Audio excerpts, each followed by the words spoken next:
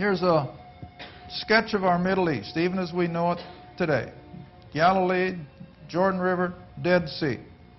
All right, down here is Jerusalem, just west of the Dead Sea.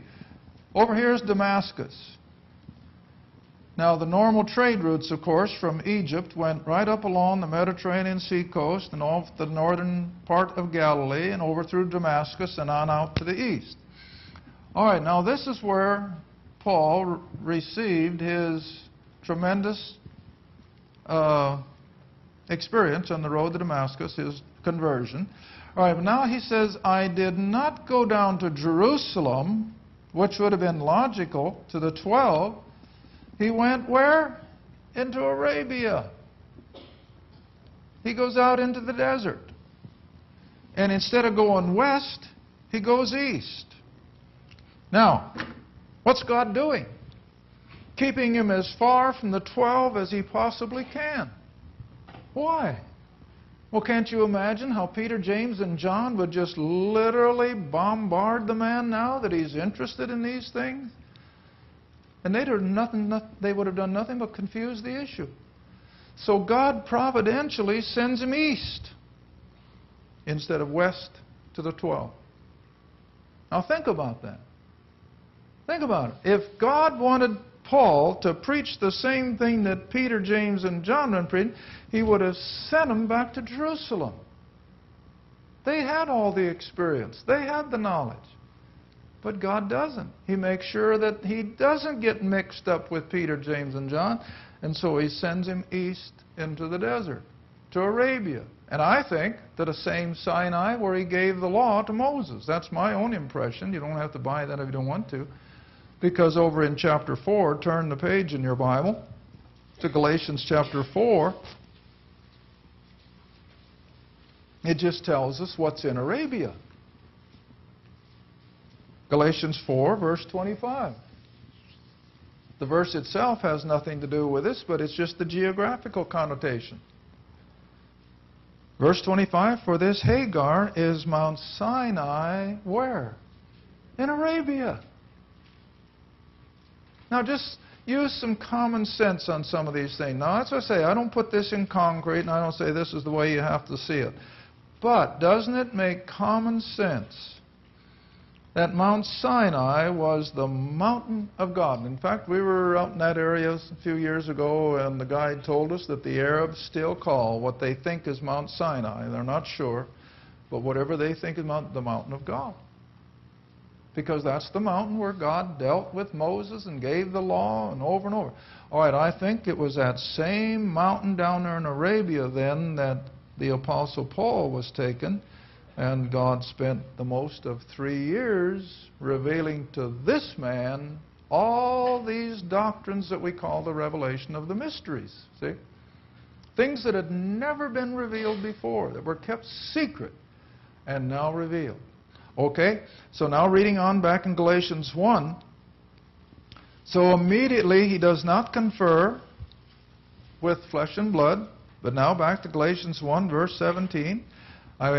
Neither did I go up to Jerusalem to them who were apostles before me, but I went into Arabia. Then after 3 years I went up to Jerusalem, and so on and so forth. All right, now then we've got to come back to Acts chapter 11. Time is going by, remember. Time doesn't stand still. We are now up to about 40 A.D. Pentecost in 29, so we're already 12 years after the crucifixion. Acts chapter 11. And I use this verse constantly because it's the one verse that probably opened up the Scriptures to me more than anything else I've ever read. And I just saw that the first time years back, and it just boggled my mind. I thought, well, now, why hasn't anybody ever shown this to me before? Why do you never see it in a quarterly? Why don't you ever hear a sermon on it? Well, I don't know the answer, but I know I never did, and I doubt if you do. But look what it says. Acts 11, verse 19. Now, this is after Peter now has been up to the house of Cornelius. This is after Paul has had his 3 years in the wilderness, and he's already gone back up to his hometown of Tarsus to begin preaching to Gentiles. But now look what's happening here in Acts 11:19. Now they who were scattered abroad upon the persecution that arose around Stephen. Now stop right there. What persecution are we talking about? Who was the persecutor? Saul of Tarsus. And who was he persecuting? The Jewish believers who had embraced Jesus of Nazareth as the Messiah. And because of Saul's intense persecution, as he said, he wasted that Jerusalem church. He just literally destroyed it. Okay, so here we pick it up now again, that those who had been scattered because of that persecution of the Jewish church, and they were scattered abroad upon the persecution that arose about Stephen, they traveled as far as Phoenix and Cyprus and on up into Antioch, which is up in Syria. Now, don't miss the last part of the verse. They went preaching the Word, Old Testament. There's no New Testament written yet in 40 A.D. They go out preaching the Old Testament to none but what? Jews only. That's what your book says. I'm not telling you that. The book says it. That these Jews who had been scattered by Saul's persecution out of Jerusalem were now penetrating other areas of the Eastern Mediterranean, but they were preaching to none but Jews only. Isn't that right in line with what I've been telling you all day? These Jews had no concept of going to Gentiles. They were concerned only with the nation of Israel. All right, but here is the transition kicks in gear, right here. And some of them, now these are Jews, remember, and some of them were men of Cyprus and Cyrene, who when they were come to Antioch, up there in Syria, north of present-day Lebanon, they spoke unto the Greeks. Gentiles are showing an interest. And they preached to those Greeks the Lord Jesus. Now that's still all these Jews know, is that Jesus whom they crucified was the Messiah. That's all they've got yet, because Paul hasn't come into the picture. All right? Now, just to show you the mentality of the Jerusalem church, it isn't totally gone, but it's been decimated. But the 12 are still up there. You know that. Acts 8 verse 1 says they were all scattered except the 12 apostles. They're still there. All right. So now then, verse 22. Now this is so interesting. Almost amusing if it weren't so sad. When tidings of these things, what things? Gentiles showing an interest in the things of Israel's God? Yeah. And so when tidings of these things reached the ears of the Jerusalem church, now who's the Jerusalem church? Peter, James, and John, and the rest. Were they hallelujah and all over the place? No. Anything but. When the tidings of these things reached the ears of the church in Jerusalem, they sent forth Barnabas that he should go as far as Antioch. Well, now again, you've got to read between the lines. Why are they sending Barnabas up to Antioch? Check out the heresy that's going on up there. Our people are dealing with Gentiles. Barnabas, go see what's going on. But you know what? God always has the right man for the right hour, for the right place. I think if Jerusalem would have sent anybody but Barnabas up there, they would have squashed it right then and there. They would have dealt with it. But good old Barnabas. Now read the next verse. When he came, verse 23, and had seen the grace of God. That's about the first time you've seen that. Now he sees the grace of God working. How? On these pagan Gentiles. And Barnabas was glad. He wasn't all shook up like any other Jew would have been. But Barnabas, because he was full of the Holy Ghost, verse 24, he was a good man and full of the Holy Spirit, a man full of faith, and much people were added to the Lord. Now we have to assume that these are mostly Gentiles. Now, as soon as Barnabas sees these pagan Gentiles showing such an interest, the Spirit leads him. Who's the man of the hour? Paul. Look at the next verse. Then departed Barnabas to Tarsus for what one purpose? To find Saul. Well, what do you suppose the Spirit has told him? Barnabas, Gentiles are getting interested. I've got an apostle for the Gentiles. Go find him. And so he heads up north from Antioch, up to the area of Tarsus. Not that far, probably 30, 40 miles. And so he seeks Saul. Now verse 26. And when he had what? Found him. Now doesn't that say it all? What did he do? He looked. And he looked. You know, it's just like the old cartoons, you know. Have you seen this little Jew? Yeah, he went that way. And old Barnabas, I think he was a big guy. I think Saul was little. And big old Barnabas goes plodding up the road until he found him. And when he found him, what did he do?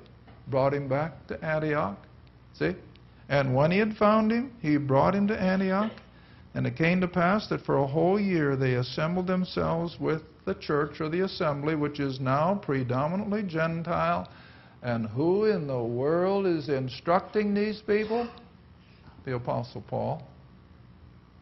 The Apostle Paul. Okay? And it was there that these followers became Christians first in Antioch. Okay, Ephesians 1. Drop down to verse 10. That in the dispensation or the administration of the fullness of time, He, God, might gather together in one all things in Christ, and so on and so forth. All right, that's a dispensation, a period of time during which God is going to deal with the human race in a particular way. Now turn over to chapter 3. Ephesians chapter 3. And you might as well start with verse 1.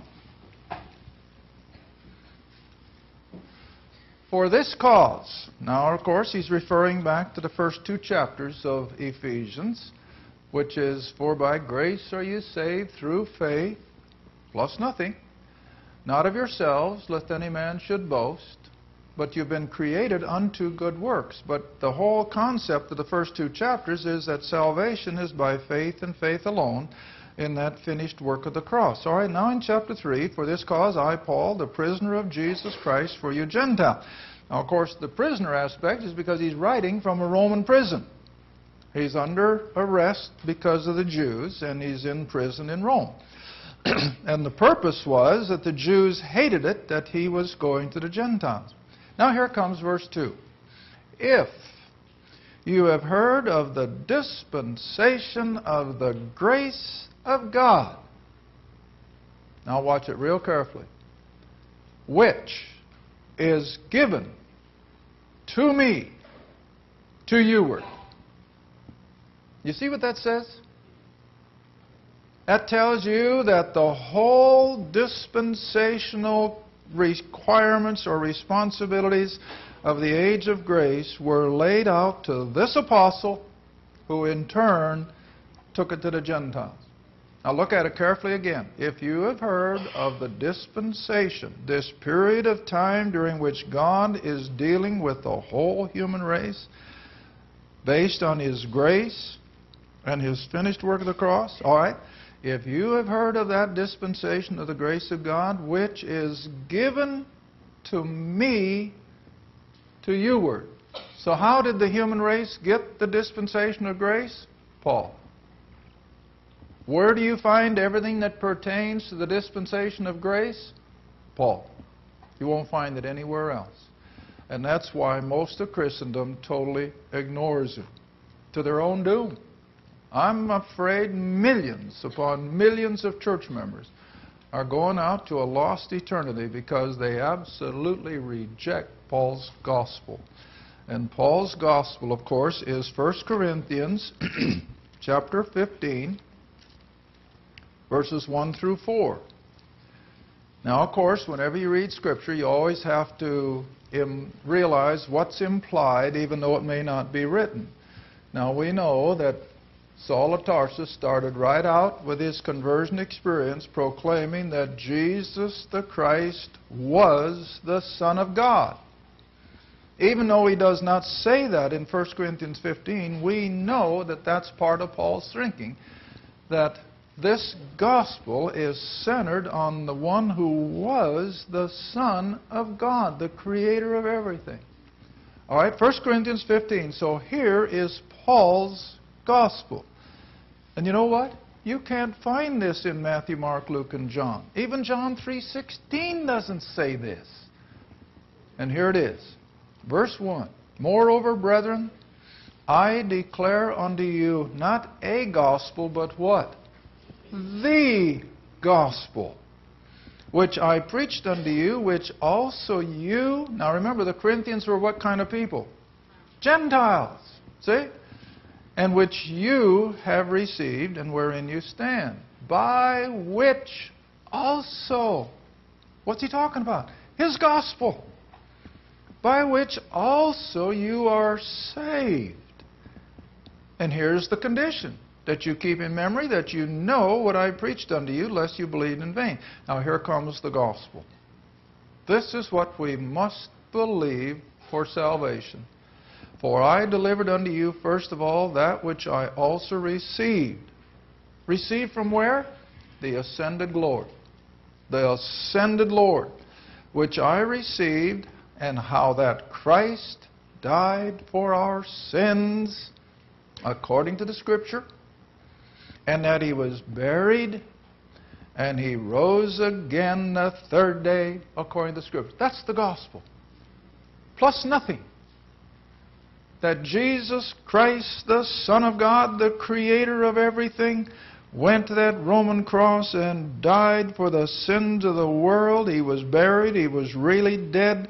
And by the miraculous supernatural power of the Almighty God, he was raised from the dead to our justification.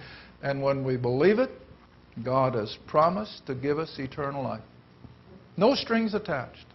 You don't have to join a church. You don't have to be baptized. You don't have to give 10%. You don't have to do this. You believe the gospel. And when you believe the gospel, then we're not under law.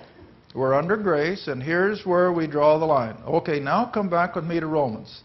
These are all truths that are part and parcel of this dispensation of the grace of God. You won't find these things anywhere else in Scripture because they were part of the secret things that God revealed to this apostle. That's why Peter said, go to the epistles of Paul because of the wisdom given to him. And this is what we have to understand, that Paul is our apostle. You don't throw the rest of your Bible away, of course not. We can study Christ's earthly ministry. We can study the Old Testament. We can understand what the law demanded, but we're not under that. We're under grace. Okay, now here it is. This says it about as plainly as I can find. Romans 7, verse 6. Well, let's just start at verse 5. For when we were in the flesh, in other words, before our salvation, whether we were young or old, for when we were in the flesh, the motions or the acts of sins, plural, which were by the law. Now stop a minute. What sins, plural, are designated by the law? Well, adultery, thieving, gossiping, profanity, coveting. Follow me? Those were sins that were definitively expressed in the law. All right? Every human being, I got to watch my language, English here. Every human being is guilty of these things. I'll get around it. Because it comes naturally. I mean, adultery is something that you don't have to tell somebody how to commit adultery. It just comes naturally. You don't have to tell somebody how to steal. You don't have to tell somebody how to gossip. It just comes naturally. See? All right? So these things which were defined by the law, they worked in our members, that is, our human makeup, to bring fruit unto what? Death. See? Now what does Romans 6:26 say? For the wages of sin are death. Spiritual death. Because every day that the lost person keeps committing these sins, he's piling up for his judgment day. Because the books are going to be opened, see? All right, so all these things that were part and parcel of our life as an unbeliever did nothing but bring forth fruit unto death. But next verse, see? But now, we as believers are delivered from the law. The law no longer convicts us because we've been crucified to it and it's been crucified to us. All right? So we are delivered from the law, that being dead. I'm going to have to take this slowly because this is not surface stuff. This is deep. This is where most people never get. That we are delivered from the law, that being dead, wherein we were held by the law. The law was severe. The law stipulated that if somebody was guilty of picking up sticks on the Sabbath day, what was the punishment? Death. Death for a simple thing like picking up sticks on the Sabbath day. And that's where the lawkeeper finds himself if he really wants to understand it. He's under the constant penalty of death. All right? That we should serve, now as believers, we should serve or live 7 days a week in the newness of the Spirit. What's that? When we become a believer, the Spirit comes in. And the Holy Spirit takes the place of the law. Now, is that so hard to understand? I don't have to have the 10 Commandments on the wall. You as a believer, you don't have to have the 10 Commandments constantly remind you, thou shalt not and thou shalt. Why? Because we have the Holy Spirit who takes its place. The Holy Spirit will constantly tell the believer, don't do that. But you see, where the law could just simply say, don't do it, the Spirit empowers us not to do it, if we let Him. Oh, what a difference. See, when the legalist says, well, I don't know if I'm good enough. Well, I can see why he does. He can never know if he's good enough. But see, I don't have to worry about if I'm good enough. Christ was on my behalf.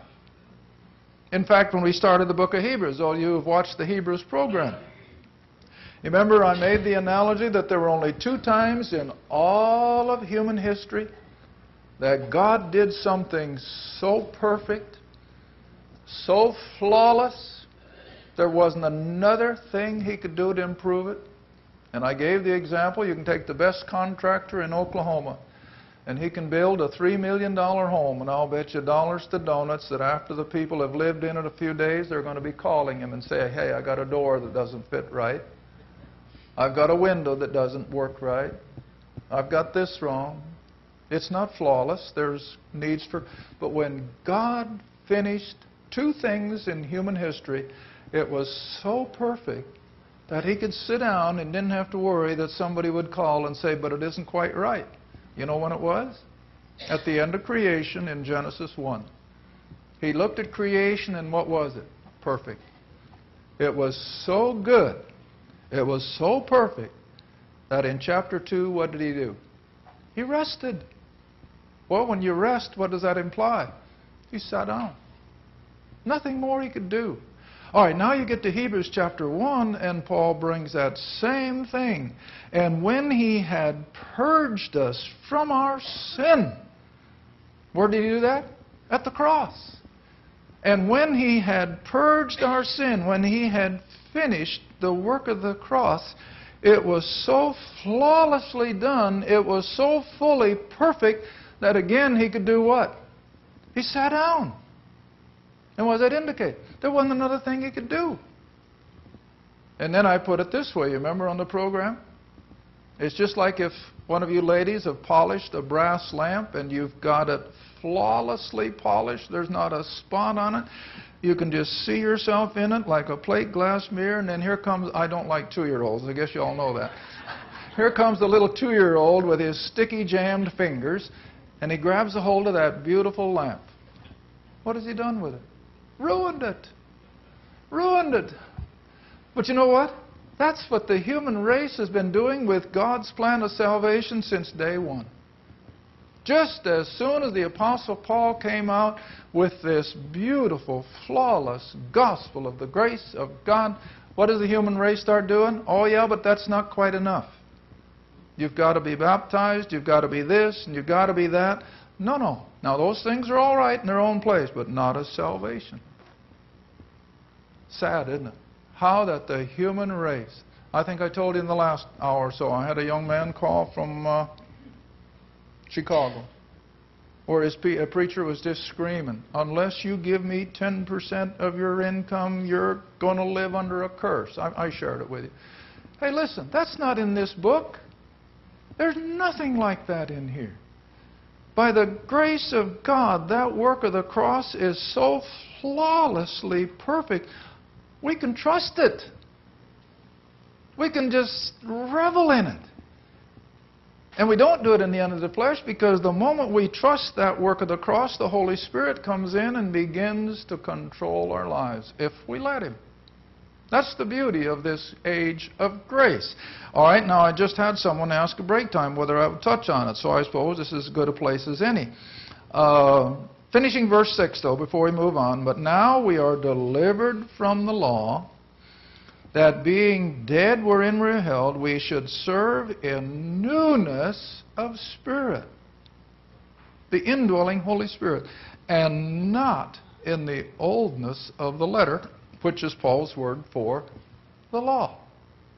Well, on that same vein, I'm going to Corinthians anyway. Stop at Corinthians, 2 Corinthians, chapter 3. 2 Corinthians chapter 3. Almost the same concept. Now this is Paul writing, of course, to the Gentile church at Corinth, the most carnal of all of his congregations. They had a lot of problems.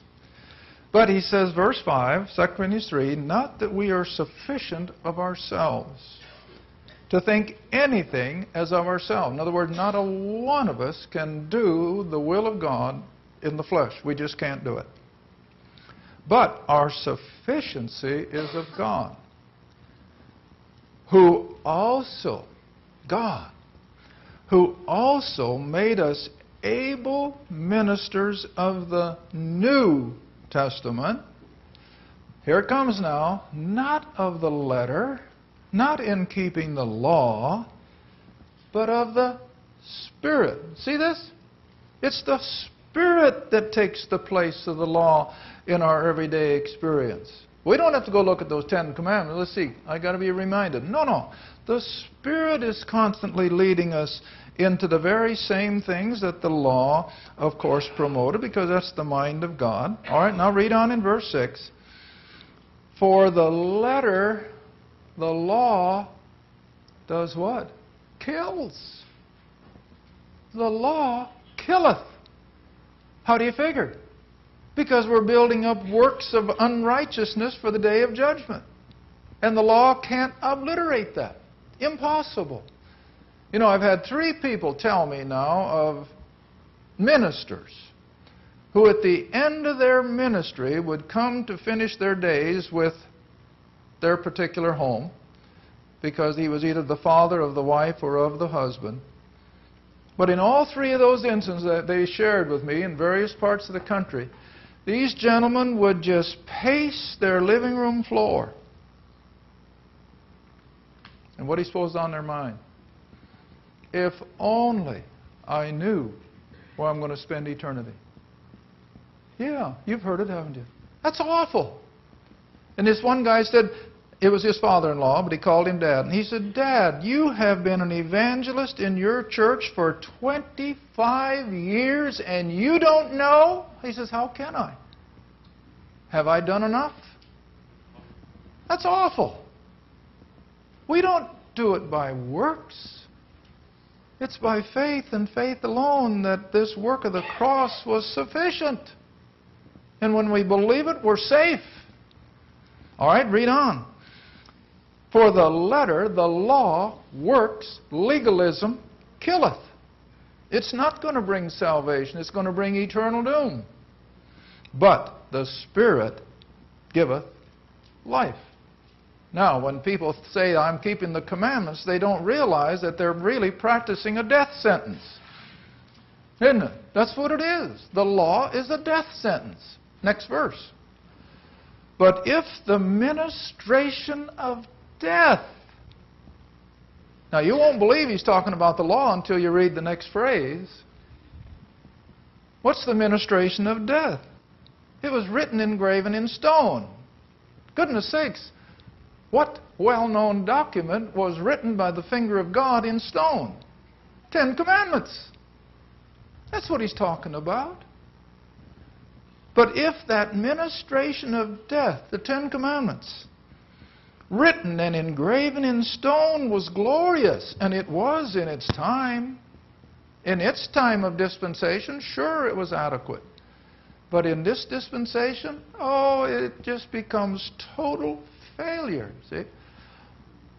So that the children of Israel could not steadfastly behold the face of Moses, for his countenance, which glory was to be done away. How shall not the ministration of the Spirit, this age of grace, be rather or more glorious? All right, now I said while you're in Corinthians, we're going to look at what Paul says about tithing, about giving. Absolutely, God expects us to give, but He's not going to tell you how much. That's up to you and the Spirit again. And that's the beauty of it. You're not under any set rules and regulations. In fact, I just shared with somebody on the phone the other day, you know that very few people understand the true meaning of the Old Testament tithe. You go back and study the tithe. It wasn't 10%. It was what? 1 out of 10. Oh, you say, what's the difference? Ha! All the difference in the world. If a Jew had 19 sheep, he didn't give 10%. He would have had to kill one of them and parcel it. Right? He would have had to give 1.9. But did he? Oh, you don't know, do you? No, when he counted his sheep under the rod, as Leviticus puts it, if he had 19 sheep, he gave 1 out of 10. 1. He couldn't give 1/10 of the 9 because it wasn't the full 10. If he had 10 omers of barley, he gave 1. If he had 19, he gave 1. And now you see everything today is 10%. No, Paul never uses that term. He never used the term tithe. He uses offering. All right, here it is. 2 Corinthians chapter 9. Verse 6. Here's the Pauline concept of giving. And it's because we're under grace, not under law. Tithing was part of the law. Verse 6, but this I say, he who soweth sparingly shall reap sparingly. Well, that's obvious, isn't it? Now, come on, you got wheat farmers all over Oklahoma. I imagine some of you got your roots out there. All right, if a wheat farmer was going to go out there, see, the normal, if I remember correctly, Todd, do you remember? What's the actual sowing rate? 3 bushels per acre? He don't know either. If I remember right, at least when I farmed up north for oats, which was a small grain, I think 3 bushels to the acre was our normal seeding rate. So if you sow 1 bushel to the acre, what kind of a crop are you going to get? Next to nothing. But if you go out there and think, boy, I'm really going to work this one over. I'm going to sow 10 bushels to the acre. What do you get? Nothing. It comes up so thick it can't do anything. So you've got the ridiculous and the sublime. All right, so you do things in order. And so Paul says, if you sow sparingly, if you're not going to give, you're going to be a tightwad, then don't expect an awful lot of blessings from God either. But on the other hand, don't try and manipulate Him by a letter like I had here a while back. Now, here's where I'm different from all your other ministries.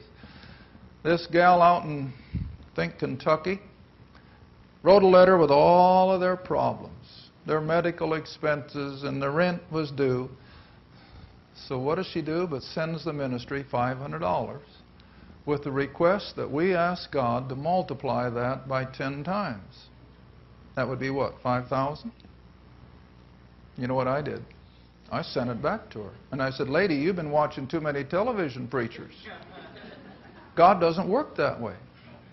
God doesn't expect you to give and then pray to multiply it 10 times.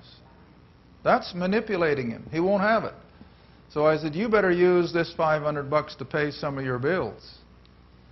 But you see, this is what so many people are getting the idea, that they can manipulate God. If I give Him 100, He'll give me 1,000 back. That doesn't what the books say. All right, but here's what it does say. He who soweth bountifully shall reap bountifully. Now verse 7. This is the criteria for grace age giving. Every man as he purposeth in his heart. Now who's controlling the heart of the believer? The Holy Spirit again, see? So every man as he purposeth in his heart, let him give. Now that's common sense. That's practical giving. And if you haven't got that withal to give, God doesn't expect you to give it. Don't go back to that widow's mite, because that was under law. That's not under grace. And if you can spare it, give it. If you can't, don't think you have to. You go as the Lord has laid it on your heart, not grudgingly. Now you know what? How many millions of church members lay that 10% in that offering plate every Sunday morning grudgingly? I wish I didn't have to give this today. I need it for something else. God can't use that. He can't bless that. If you can't give happily, what's the word here? Cheerful. You know what the word cheerful really means? Hilarious. You should be able to hilariously give. Okay? For God loves a hilarious giver. He doesn't want somebody that's giving it just because the law mandates it. You give as the Lord lays it on your heart, and He will. You'd be surprised how He will just all of a sudden put a thought in your mind, so-and-so needs some money. Such and such an organization, they can use some money. Okay. That's enough on giving. Now, where do I want to go next? Oh, back to Romans 3. I want to come back to Romans 3.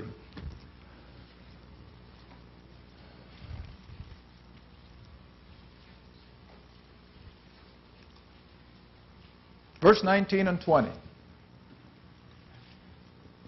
Now, this is as Pauline as you can get. Romans 3. Verse 19.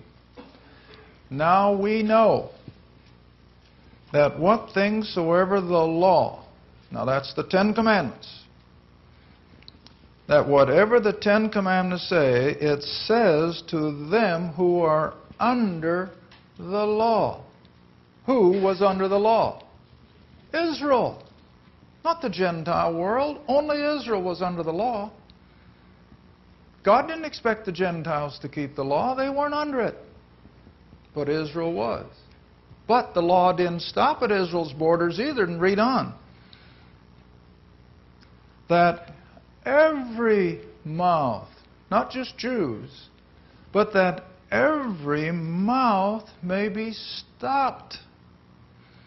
And all the world, not just Israel, all the world may become what? Guilty. And that's all the law can do. That's all the law can do, is point the finger of guilt. It can save nobody. Now read on. Therefore, by the deeds or the keeping of the law, there shall no flesh, not one soul, is going to enter into God's heaven because they kept the commandments during this age of grace. It's not going to happen. I'll guarantee it. Therefore, by the keeping of the law, there shall no flesh be justified in His sight. Why? The law only has one purpose today. And what is it? Finish the verse. For by the law is the knowledge of sin. That's all the law can do, is show a person their sin. That's why Paul said that in his Damascus Road experience, all of a sudden that law-keeping Jew, who Pharisee of the Pharisee, he thought he was almost perfect in God's eye. What did he suddenly realize? That the law was condemning him. He was a sinner. He was covetous. See? And so, all the law can do is show the knowledge of sin. But verse 21, like a lady wrote to me yesterday, she says, you like to use but now. Well, if I do, it's because it's always in the book. Over and over, Paul says, but now. Here's another one. But now. We're not under the condemnation of the law. But now, the righteousness of God, what's the next word? Without the law is manifested. It's just brought out into the spotlight. But it's being witnessed by the law and the prophet. That's why I said this earlier. You got to know this top line. Understand it. Because on all the dealings of God with Israel, bringing about the cross and the ascension and His opening up of the age of grace, this is what makes our gospel so understandable. Now you can just see how it all unfolded. That Israel rejected it in unbelief. They crucified their Messiah and brought about God's means of salvation for the whole human race. Christ went back to glory, sat down because this work was so perfect, and then He commissioned the Apostle Paul, down on this line now, commissioned the Apostle Paul to reveal these mysteries and call out this body of Christ, which is the church, in which there are no unbelievers. There are no unbelievers in the body of Christ. Now see, every one of our churches are probably 50-50, half saved and half lost. Maybe I'm a little cruel there, but by and large, you know, on average, you've got a lot of churches where they haven't probably got 10% that are saved. The rest are unsaved church members. You may have others where it's inverse, but I dare say that on average, across the spectrum, I'm being kind if I say that 50% of church members are saved. You want to know how to find out? I know we can't judge. I never look at a person's salvation by the heart. But just look at their attitude towards spiritual things. You know, I've given the illustration when I was still up in Iowa. We had a Saturday night class, and I made the statement that I didn't think that over 10% of our little rural community were believers. We had 7 churches. Little town of 1,200 people. And one of the ladies in the class was just aghast. She said, Les, that can't be. And I said, well, you've got the one and only restaurant in town, and I said, most of the community comes through at one time or another for coffee or lunch or whatever. Yeah, she had to admit that a good many of them did. I said, for the next week, just sort of analyze. We can't judge. Don't ever think for a minute that we can judge that. But we can, what's the expression? We're fruit inspectors. We can be fruit inspectors. So the next Saturday night, I was already starting. She says, wait a minute, Les, I got homework to report on. I said, okay. I forgot. What'd you find out? She says, you're dead wrong. Boy, my heart just sank, you know. Here I thought I'd made my point. She says, you're dead wrong. I said, Edith, you got to be kidding. No, she says, you're wrong. She says, they're not near 10%.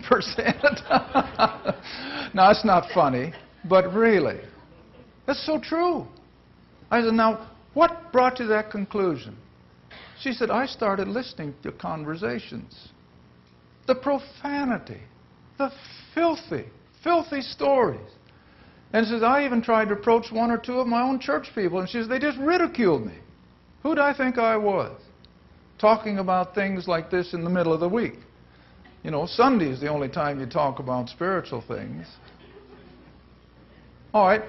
And you can just tell. Got a lady right here in Tulsa back in 1990 when we had just started our TV program. And oh, she was so excited. She wanted to get a home Bible study started. And I said, yeah, go ahead. And I said, we'll drive up to Tulsa. Well, of course, our Friday night class is still a result of that. But you talk about a gal that was devastated. She went to all of her close neighbors and church friends, and every one of them just looked at her cross-eyed and said, we're not into that kind of stuff. Not even a Bible study? No, they're not interested.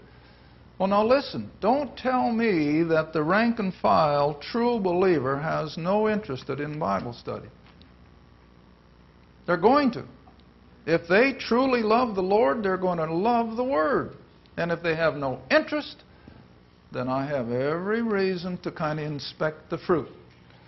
And it's not going to be very positive. I asked a lady the other day, I said, do you have a prayer life? Do you ever pray? Oh, heavens no. I said, then why in the world are you calling me with your problems? Learn how to pray. Learn how to study the Word. Oh, she claimed to be a believer, see? But this is what I'm talking about. The rank and file church member, when they've done that Sunday morning service, that's enough for 1 week. No, it isn't. My, we should hunger for this 6, 7 days a week. And, well, I suppose it's not an unfair way of putting it, but I do. Where would these people rather be on a Saturday night? In a Bible study with fellow believers, or out there in the world living it up? Sobering, isn't it? Most of our church people would rather party on Saturday night as to be in a Bible study. And so this is what we're talking about, see, that the vast majority have never entered into this love relationship with Jesus Christ. Okay, now verse 22. Even the righteousness of God. That scares people. They don't want to be that righteous. They don't want to be that holy. They don't want to be that good. Well, now listen, I never ask anybody to put a halo on their head and walk with their nose up in the air and say, well, I'm too good to associate with you. No, that's not the Christian life. The Christian life, you've heard me say it over and over, is the most practical thing on earth. There is nothing in this world more practical than Pauline Christianity. Why? Let me show you. I wrote a letter to one of the editorial writers of the New York Times. Haven't heard back, have we, Laura? We probably won't. But this is what I wrote. He made a statement how that he would oppose evangelical Christianity every chance he had because he thought it was destroying America. So I wrote him just a short letter, and I said, what would you rather live under? And then this is what I quoted. Turn with me to Galatians 5.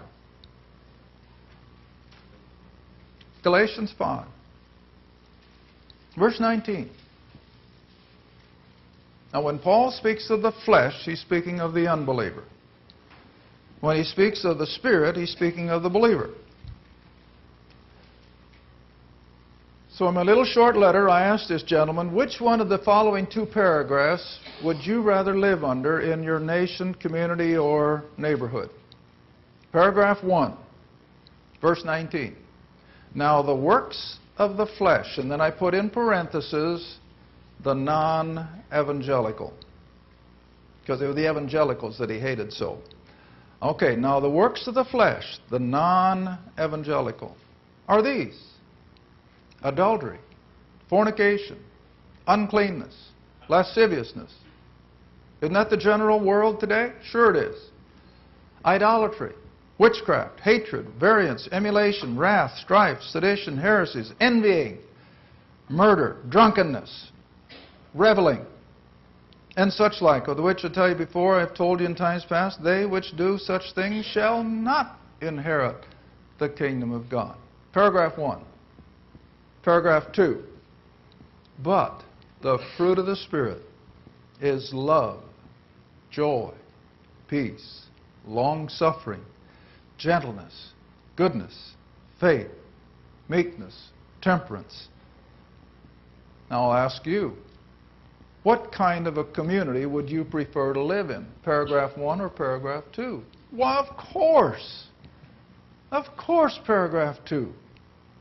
Compared to a community that's filled with immorality and broken homes and wayward kids, wouldn't you much rather live in a community with love and joy and peace and meekness? Of course. Well, see, that's the practicalness of Christianity. There it is. I can't make it any plainer. This is practical Christianity.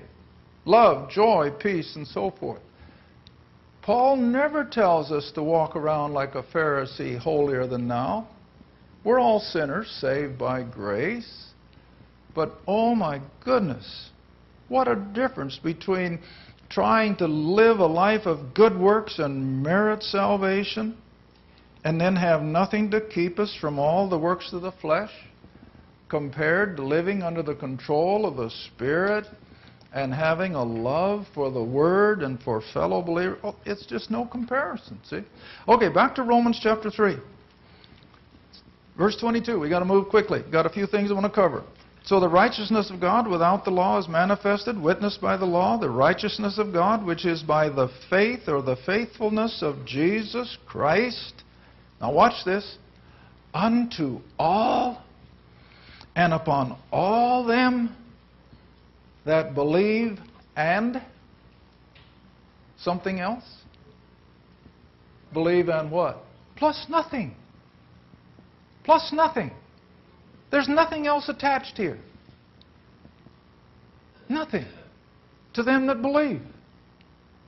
For there is no difference, that is, between Jew and Gentile. All right, now verse 24, or 23. For all have sinned and come short of the glory of God. We're all in the same boat. We're sinners. We're all condemned until we enter into God's saving grace. Now verse 24. Being justified freely, without a cause, by His grace. Through the redemption or the process of buying us back, that is in Christ Jesus, whom God, see, it all starts with the Creator, whom God has set forth to be a propitiation through faith in His blood. Yes, we have to have faith in the shed blood. You know why? There are two absolutes in Scripture that nobody, no denomination, no religious system can bypass, go under, or over, or anything else. What are they? The two absolutes. Without faith, it is impossible to please Him. Without the shedding of blood, there is no remission. Absolutes. Absolutes. I don't care what your denominational handle is. You will never make it without faith in His shed blood. You will never make it without faith itself. Because it's those two that we have to abide by. Without faith, it is impossible to please Him. Hebrews 11, verse 6. Without the shedding of blood, there is no forgiveness. Hebrews 9:22. You have to have those two absolutes. All right, now then going on in Romans chapter 3. Verse 26, to declare, I say at this time, His righteousness. We don't claim any for ourselves. It's all because of what He has done. That He, God, might be just. See, God can never cut corners. Do you realize that?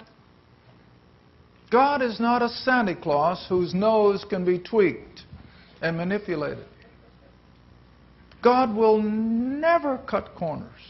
God will never compromise. God is absolute. All right? And He's just. And He is just in being the justifier of that person who repents and is baptized. It doesn't say that. He's the justifier of the person who what? Who believes. See? But oh, here's what I mean, those sticky jam-filled fingers. They've added all this stuff to God's perfect plan of salvation. And it's not in here. It's to them who believe that God justifies. Let's go a little further. Let's go to Romans chapter 6. Keeping in mind what we saw in John's Gospel about the kernel of wheat falling into the ground and dying. All right, now, as Christ died for us, what do we also have to do to the old life? Die. We have to die. Okay? Romans 6. Here it comes. Verse 5. Verse 5. For sake of time. I'm not skipping anything because I don't want to look at it, but time-wise we've got to keep moving. Verse 5. For if we, as believers, if we have been planted. Now, why do you suppose the Holy Spirit chose to use that word? Well, the analogy of the wheat kernel. Unless that kernel of wheat falls into the ground and what? Dies. If you've had any biology at all, you know that that's a fact of science. That a seed that is planted dies, and as a result of that death, new life comes out. All right, that's resurrection. See, and I'm always telling people, every spring when you see new life popping up all over the planet, what should it scream at us? Resurrection. New life. And we've experienced it by virtue of our salvation. We now have a new life. But what had to happen first? We had to die. Old Adam had to be put to death, see? And so if he's put to death, he had to be buried. And out of that burial comes new life. Now, let's put it this way. When Christ died, and as he hung on that Roman cross, who did God see in Christ? You and I. Now, don't limit his omnipotence. Don't ever put a limit on what God can do and know. When Christ hung on that cross, God saw every believer of all the ages, from start to finish. So we died with him. Christ died, I died. If you're a believer today, you've died. But it didn't stop there. From the cross, where did he go? To the tomb. He was buried. He was really dead. All right, so as he's in the tomb, who does God see in Christ in the tomb? Every believer, you and I. That's what Paul teaches, that we have died with him, we've been buried with him. Now then, the glorious part, when he arose from the dead in resurrection power, again, who did God see in that resurrected? You and I. You and I. And so we have died with him, we've been buried with him, we've been raised to new life with him. That's our union with our Almighty God. I'll tell you, it gets so exciting that it's almost impossible to contain. But all right, if we have been planted, see, if we have died and have been buried together with him. I'm back in Romans 6, verse 5. If we have been planted together in the likeness of his death, we shall also be in the likeness of his what? Resurrection. That's our hope. I'm thinking the Lord will come before I go the natural route, but if not, hey, we're still going to be resurrected, see? Doesn't matter whether there's just a particle of an atom. That's all God needs, but he's got to have that much. Because you see, that's what John really means. That's another subject. I get that question all the time. What does it mean in John? It says, unless we have been born of the water and of the Spirit. Well, good heavens, what is physical birth? Mothers? It's a water birth. And so Jesus says, unless you have been born into the physical world, as well as being born into the spiritual world, you can't have eternal life. Well, that follows. All right, and so in the physical realm now, we have been planted with him, we've died with him, and we've been resurrected with him. Now, verse 6. Now, these are things you don't find in your average Sunday school quarterly. I know you don't, but it's in the book. Next verse. Knowing this, knowing, full knowledge, that our old man is crucified with him. Now, can you make it any plainer than that? Our old man was what? The old Adamic nature we're born with. And it is enmity with God. It has to be put to death. And that went when we believed the gospel. By faith. God reckoned it crucified, dead, and with new life. See? All right? So knowing this, that our old man, the old Adam, is crucified with him, that the body of sin might be destroyed or put out of commission. He's not annihilated. He's merely lost his power. That henceforth we should not serve that old Adamic nature. That's what the word sin means in Romans. We're now reckoning him dead. and we're alive under Christ. That's why a believer should never have any tantalizing thoughts for the things of the flesh. That's the old Adam. We shouldn't hanker to be out there with the world. That's the flesh. We just read about it. That should be the last thing on the mind of the believer, because we have a whole new set of priorities. All right, verse 7, for he that is dead, the woman's been crucified with Christ, is freed from that old Adam. So now if we're dead with Christ, we believe we will live with Him. Why? Because of resurrection. For in that He died unto sin once, but in that He liveth unto God. Well, those are all Pauline principles. Let me show you one more, and then we're going to look at the rapture, and then we're going to go home, if we don't get raptured first. Because I think we're getting close. I really do. With the way things are going in this world, I don't see how it can go much longer. Come back with me to Galatians for a moment. Verse 17. Verse 17. Galatians 5. Didn't I give you the chapter? I'm sorry. Now you know what my poor wife goes through on that program. She's sitting over there mouthing, give me the chapter.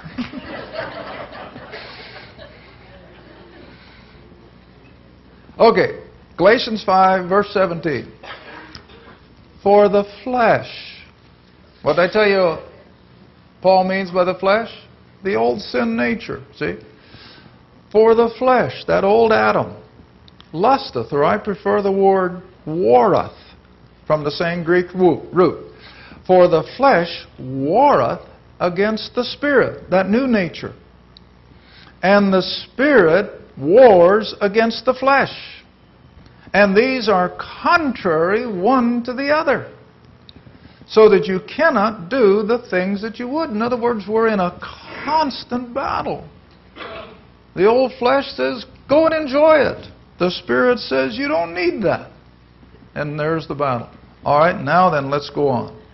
If you are led of the Spirit, you don't need the law. See how plain that is? You don't have to have the Ten Commandments, because the Spirit takes the place of that. And so these are all Pauline truths, that when we come into this dispensation of the grace of God, we're not under the law. We're under the control of the Spirit. We're not saved by works. We're saved by grace through faith plus nothing. And now we're members of the body of Christ. Now I've got to back up one more. 1 Corinthians chapter 12. And this is the only baptism that counts for eternity. Now I know some of you are in groups that demand water baptism for membership, and that's all right, well and good. But you have baptized just as many unbelievers as anybody else. I know, because I've been there. My goodness. My days past, we have interviewed people, and we have tried to determine that they're truly believers, and we go ahead and baptize them, and it isn't long, and they're so far out in the world you can't even imagine it. So I know that every church has unbelievers baptized, memorized, and all the rest. But here is one where the unbeliever never gets in, and that's the body of Christ. All right, verse 12 of 1 Corinthians 12. For as the body, the human body, is one, and has many members. In other words, we've got toes and fingers and ears and eyes. Those are all members, but we're under one brain, one mind. And all the members of that one body, being many, are one. So also is Christ, or the body of Christ. It's composed of multitudes of members. We're all individuals, but we're all members of the one body. Now here's how we get there. Verse 13. For by one Spirit, the Holy Spirit, we are all, not just the elite, not just those who have a particular experience, but every believer, we are all baptized by the Holy Spirit into the one body. Not with water, with the Holy Spirit. Whether we be Jew or Gentile, whether we be bond or free, we have been all made to drink into or partake of that one Holy Spirit, who alone can place that new believer into the body of Christ. And it happens the moment we're saved. The moment we believe, the Spirit places us into the body. Now, once you're in the body, you have fellowship believers. I don't care where you go. Iris and I can testify. We can go from one in this country to the other. Step into the foyer of total strangers, and in 30 seconds, it's as if you've known each other all your life. I mean, it's fabulous. And they don't have to have the same denominational handle. I just don't go for that at all. But when you're members of the body of Christ, you have that affinity that is immediately discernible. And you just can't help but know it. All right, and that's the difference between the true believer baptized by the Spirit into the body of Christ, whether he's a Methodist, Lutheran, or whatever you may imagine to be. That isn't what counts. It's, are you a member of the body of Christ? That's for eternity. Membering in a local church is only for maybe a lifetime.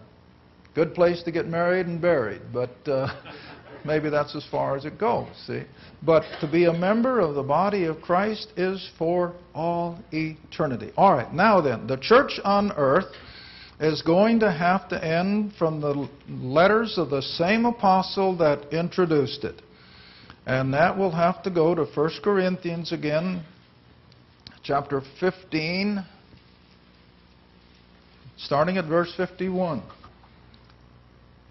Behold, I show you a what? Mystery. What did I say the word meant? Secret. Paul is revealing a secret. And you know what? You can't find it anywhere else except Paul. See, that's why I'm adamant. I'll argue with anybody. No, I don't want to argue. The church will not go into the tribulation. It cannot. Because the church is a Pauline revelation that is completely insulated from God's dealing with Israel in prophecy. It just won't fit. Here we are, we're not under law, we're under grace, but the tribulation is going to be back where? Under the law. You can't put a grace age person under the law. So you see, the church cannot, I don't care how many times they write, the church cannot go into the tribulation because the body of Christ is insulated, and the reason they can't see it is they will not go back and look at the mysteries revealed to the Apostle Paul. I get letter after letter. They don't agree with my view on the rapture. And then you know all the scriptures they give me? Old Testament, the 4 Gospels, and then on to the end. And never, never do they bring up a verse from Romans through Philemon. And I just pitch it in the wastebasket. I think if they don't know any better than that, why should I try to make a point? Because Paul alone gives us the gospel for salvation, the age of grace. Paul alone gives us the beginning of the body of Christ, the walk of the body of Christ, and the end on earth for the body of Christ. Paul alone. All right, here it is. For I show you a mystery, a secret that's never been revealed to any other writer of Scripture. We shall not all sleep or die, but we shall all be changed. Now listen, that's obvious, isn't it? We can't go to heaven in this body. It's mortal. And we aren't all going to die. He's made that evident. There's going to be a group of people who will live to see the Lord's coming. So for those of us living and are not going to be dead and resurrected, we have to be what? Changed. Metamorphosis. Now, I like to use metamorphosis of the caterpillar and the butterfly, except for one reason. That's so slow. That takes a while. But you see, our metamorphosis is going to be what? Instantaneous. Now, again, be logical. If we are going to be raptured up to meet the Lord in the air, and we're in here, I imagine there's a couple more floors above us. Boy, we'd be squashed like bugs on the ceiling. But you know what? We're going to be immediately metamorphosed before we even leave the floor. And we're going to be in that new body. Listen, When we get into the eternal state, you and I have no comprehension of the physical and the chemical makeup of what our bodies will be. Hey, we'll go through matter like it isn't even there. And I know I'm right because when the Lord came into the upper room, did He come through the door? Where did He come from? It says He came right in with the doors and windows shut. Well, no, that's obvious then, isn't it? He came right through the material. And we're going to do the same thing. I mean, that's why these things are given to us. This isn't so bizarre. With God, nothing is impossible. And He can change us in the split second from this mortal body to the immortal that'll just be in His presence. Okay? So He says, we shall not all die physically, but we shall all be changed and fit for the immortal state in a moment. Now, the Greek word in your originals is the smallest matter of time. Now, today, you know, they've got that down pretty small, haven't they? What is it, a quark? Have I got any physicists in here? In the quark, one of the smallest? Do you know, Ken? Well, anyway, they've got a new word for it now that's smaller than when I went to school. And it's just a fraction of a fraction of a fraction of a second. That's how quick we're going to be changed. That's what the book says, see? All right, next verse. At the last trump. Now I got to stop another argument. Everybody says, oh, it's the seventh trumpet in Revelation. Listen, those are trumpets, plural. And they're angels' trumpets, plural. This is God's trumpet, singular. What a difference. See? What a difference. The last trump, singular.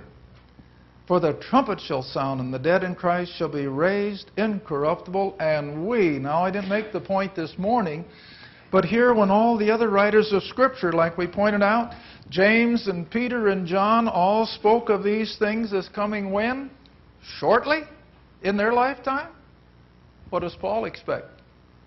Paul expected the rapture to take place in his lifetime until he got to the end of his life and saw he was going to be martyred. But as he writes by inspiration, he includes himself in all of these verses on the rapture. Do you ever notice that? All right, look at it. For the dead shall be raised incorruptible, and we, not you, we shall be changed. He's including himself. All right, now let's go over quickly to 1 Thessalonians, the companion passage. 1 Thessalonians, chapter 4. 1 Thessalonians, chapter 4, and we can start at verse 13.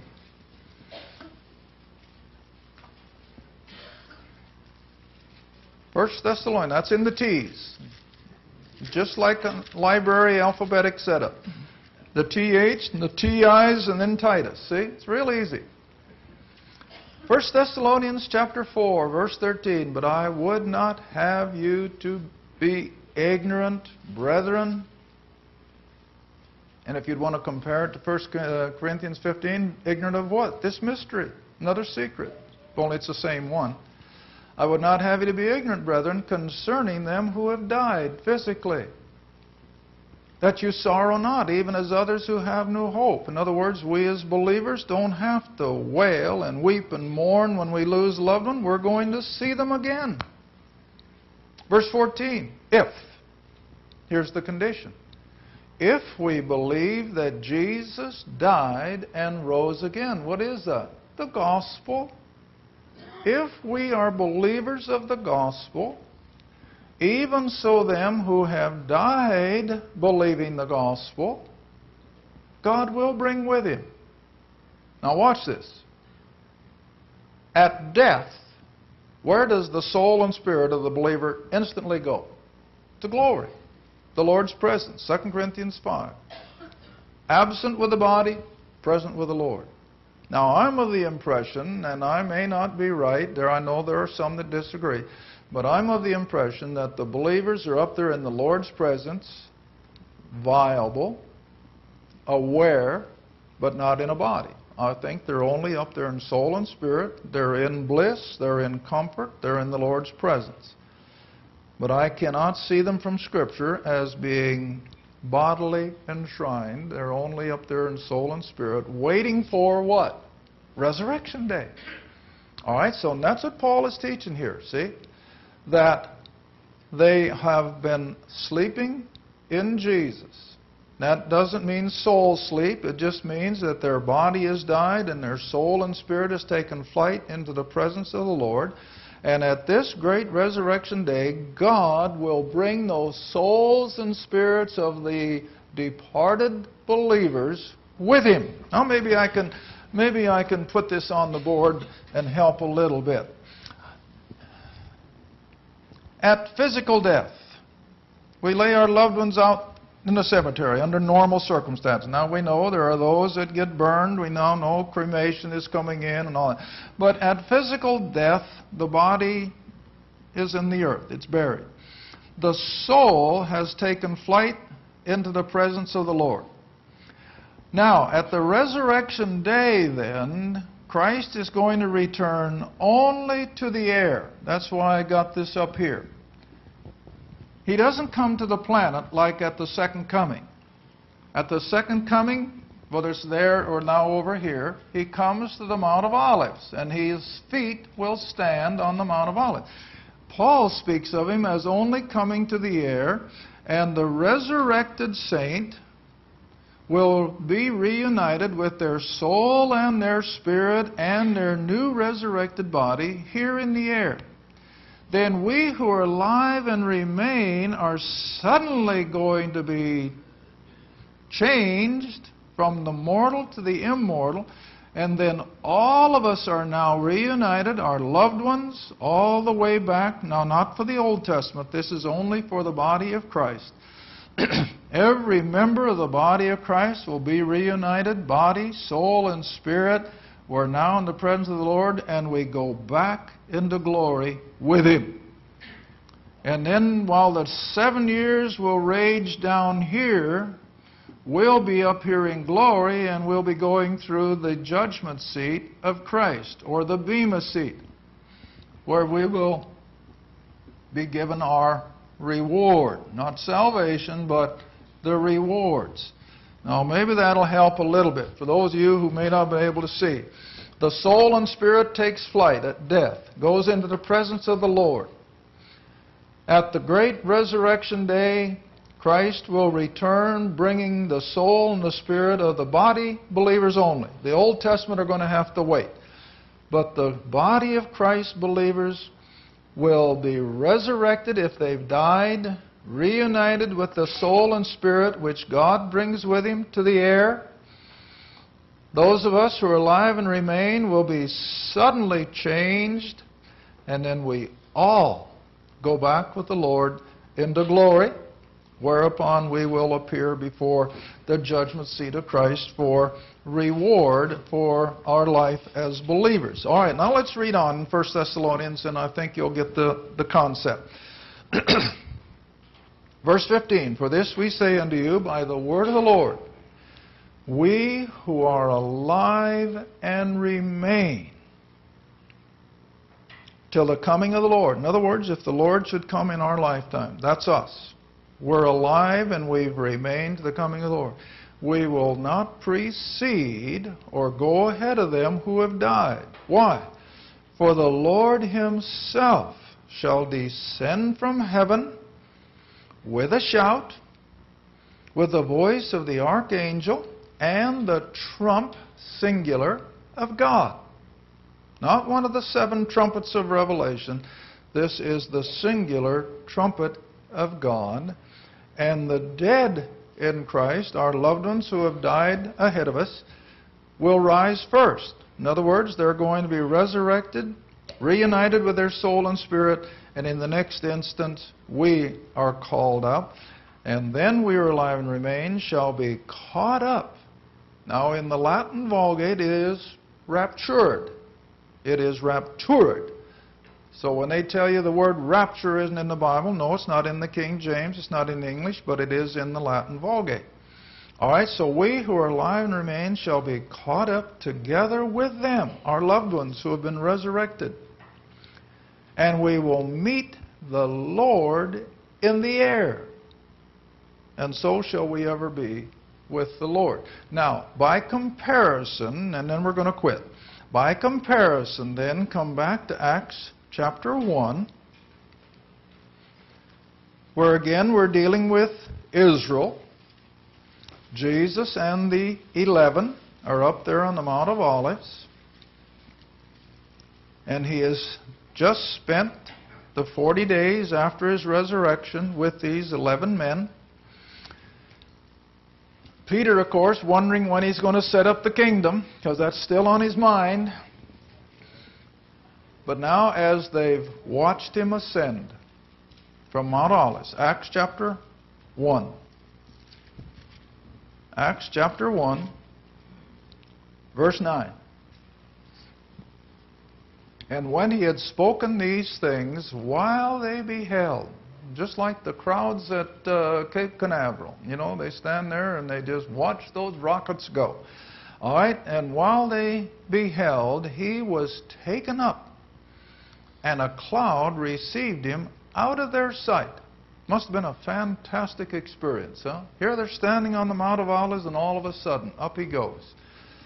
Verse 10, while they looked steadfastly toward heaven. Can't you just see them? As they were watching him go, two men stood by them, angels.